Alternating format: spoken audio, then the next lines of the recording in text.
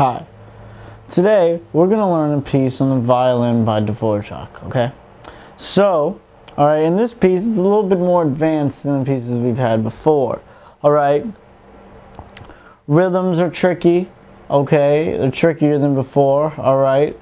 You'll have, spaces where you'll have an eighth note rest and a quarter note rest, okay?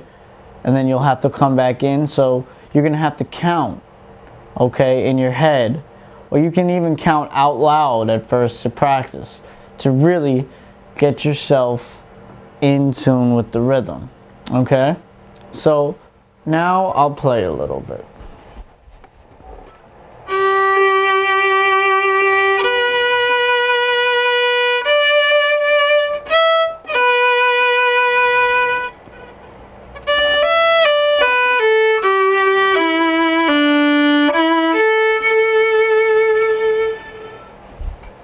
Love.